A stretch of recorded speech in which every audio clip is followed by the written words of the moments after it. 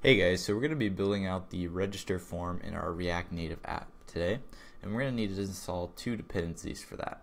So I'm inside the package.json for the app, and we need to add ab/common at 1.0. So this is our shared package that we're going to use, and that's going to have the yup schema in it that we want to use, and we also need to install Formik. Now go ahead and add this to your package.json, and then you can just come over here and do yarn add Formik. Make sure you're actually in the app directory when you do that as well. And then I'll go ahead and install both the app or the common and also Formik as well. And then you're going to want to go ahead and just do yarn start to start up your app, and it should look like this. Alright, so what we're going to do is we're going to take this register view, so the one that we built with our app or for the website, and we're pretty much just going to copy it over and then change it up a bit because Formik works fine in React Native. We need to do a little bit of a tweak, and then also we need to switch out ant design with React Native components. Alright, so we're going to just copy this UI folder over to our register folder. So now we have this register view inside of our app. So let's go ahead and start switching stuff over. So I'm going to close this. We don't need to get anything from ant design, so I'll get rid of that. We don't need any of this form stuff. We're going to be adding an import field in a little bit. We don't need an outer form at all. There's not really a compatible component in React Native. You can just wrap it with a view if we want to. So call this view. Call this view, and then we can import view from React Native.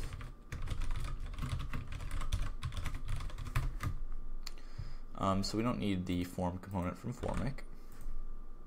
The form values are going to stay the same. The props where we have to submit are going to be the same as well. Our field, we're still going to need an email field. We don't have to worry about, we can add an icon if we wanted to, but I'm not going to worry about adding an icon to this. We'll have an email placeholder. Same here. Type password. The type is going to be a little bit different because how React Native works is they actually call it like a hidden field, but we'll get to that. And we'll get rid of this. And we don't really need a form item. There we go. And we're just going to use this button, same one that we used in our register connector. So from React Native Elements, there we go. And let's do the same import.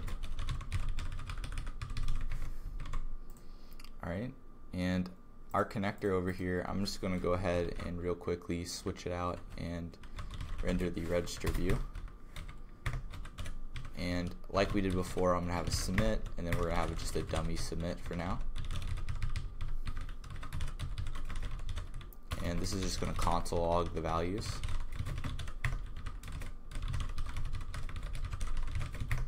And we'll get rid of the import here. And we need to actually return, so return null, and I'm going to say async here. Alright, so now this is a valid function to pass to the submit. Alright, so we have our button here. Now we don't actually add text like right here, right? We need to actually, we just render a button like this, and we don't need any of these things at all right here. We just say title, and we're going to call it submit. Now because we're not using a form, Formik doesn't know when we actually submit this. So we're going to have to actually specify the onPress. So whenever someone presses the submit button, that's how we know we're submitting. So I'm going to say const handle submit, and we're getting this from the props. And we're just going to pass that to onPress. So handle submit. Now this type is not really compatible at all. So we're just going to say as, we're going to cast it. And that'll be good. And then down here, I'm not sure what it's having a problem with. Oh, we need to, it looks like we don't have our library. We need to add a library or include ES6 in your lib option. So let's copy this. ES 2015. And if we go to our tsconfig for our app, we don't have any libraries right now.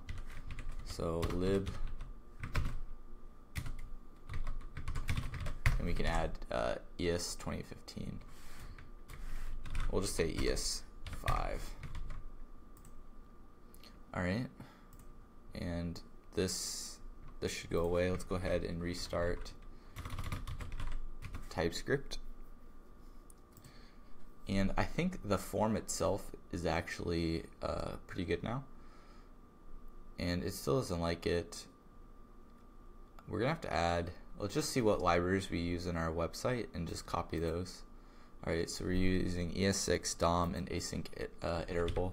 So we're probably gonna need this when we do Apollo stuff, so let's go ahead and add it now anyway. I'm just gonna take ES6. I don't think we need DOM stuff. Maybe we do. I can add that later if we do. And let's go ahead and add the shared component. So that's gonna be up to shared, and we again can pretty much copy what we have over here and make some small tweaks. So I'm going to copy it from our website and paste it in the input field. So now in this place we're going to have to do things a little bit differently, and the reason for that is how Formik works is it uses on change. So this field thing right here has an on change or a handle change, if you will. If we do field.handle, I guess it's on change. Oh, that makes sense because we were passing it directly in. But anyway, so you pass this to your input, and that's what handles the change. And every time you type, it's going to call this function, and it knows what the value or which field to update based on the name. But there's actually not a name on the input for React Native. That just does not exist. And by the way, we're not going to use ant design. So for the input, we're going to be using the React Native elements input, and they have a nice little error input as well, where we can have error style, error message. So we're going to use this, and we'll just render that, and we'll just copy this out for now, or comment it out, and we can grab this import. So we have to turn this thing into an actual component or class component. So we're going to say class input field extends react dot, and we can, I'm not just going to make it a regular component because I think we're going to render a lot anyway. Here's our return value. So we need to clean this up a little bit. I'm going to call this render. Here are our props right here. I'm going to grab the field props, any, and the prefix is, oh, we don't have to worry about prefix for this, but we want a name, which is a string. Alright, so you can get rid of this bit right here where we were specifying the types before. So here's our render function. I think we might have too many curlies. We'll have to change that in a second. So we're going to get these things from our props still. This dot props. And we have one too many curlies. We don't need this form item. And alright, it doesn't have input from React Native elements. That's kind of weird. I am in, yep, I'm in the app. I don't know why it doesn't have an input field from that. We'll worry about that in a second though. So alright, so we're now using this as our type definition right here. So we're going to take any of the Formik stuff, and then we're also going to accept a name. And so this is how we know what field to update is the name that the person passes in to this component. And I think actually I don't even think we need to ask for the name because I think it's going to be in the field itself. So actually we might come back and change this. I'm not quite sure. But anyway, we're going to have our own custom on change that's going to handle this. And also I don't even think it's called handle change on in React Native.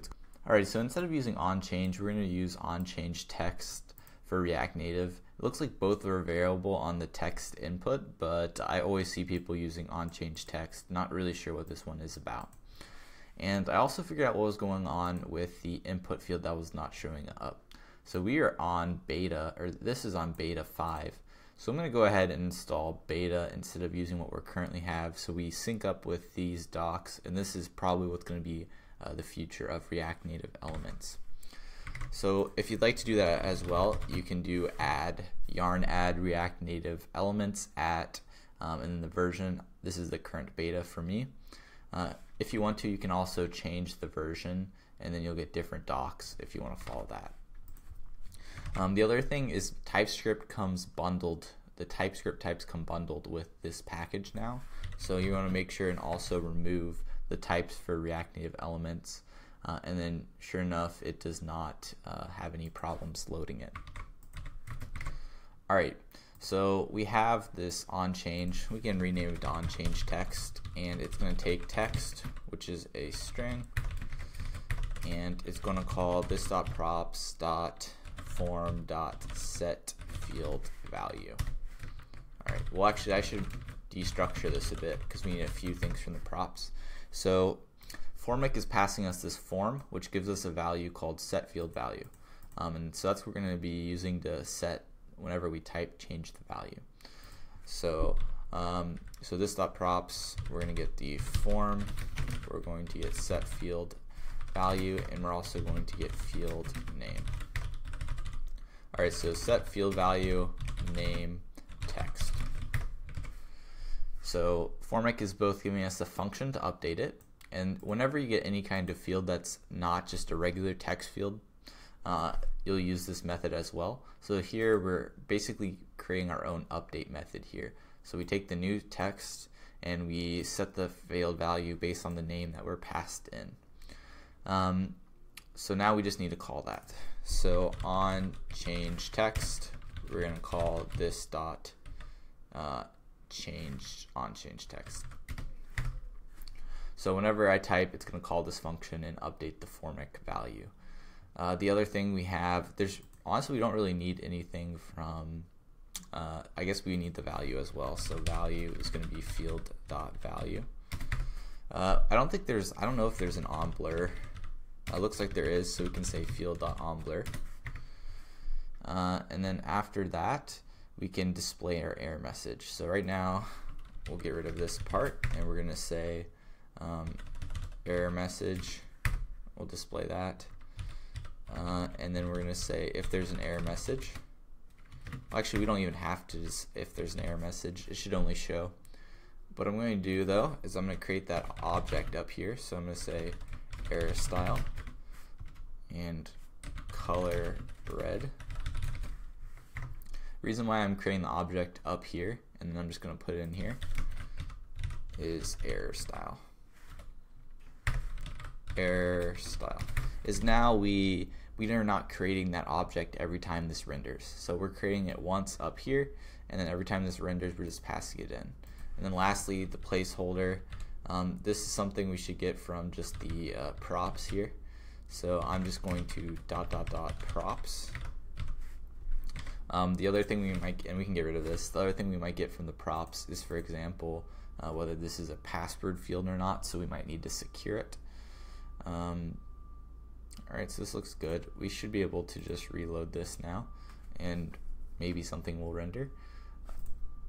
Now back to our register view real quickly. So you'll notice I am specifying the type here as a password.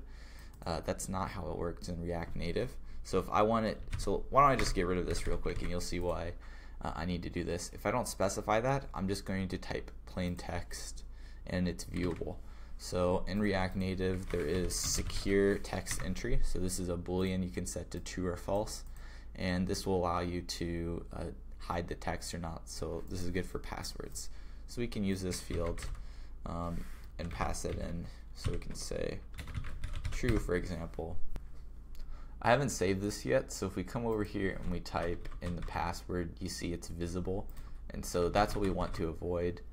Handle blur does not work with React Native. Okay, so that's what I was thinking. I didn't think handle blur worked with React Native. So if we come back to our input field over here, we can just get rid of the onBlur. So give that a save, and then also save over here. And now our text is going to be hidden, and our email is going to be hidden as well. Alright, so what I want to do is now try submitting. Awesome, it tells me this password's not valid, or this email's not valid. That was kind of interesting. Okay, I think that was just a lag. Alright, so now we get the same thing for the password. And we can type and we get our error message. I can fix this, turn this into a good email, The other thing we can do is we can kind of like push this down a little bit because it's kind of mashed to the top. So right here, we set the width and whatnot. I don't think that's doing anything. I'm just gonna say margin top is gonna be like 200, and hopefully it'll be pushed down a little bit. There we go. I don't know why we have this random space here and not here.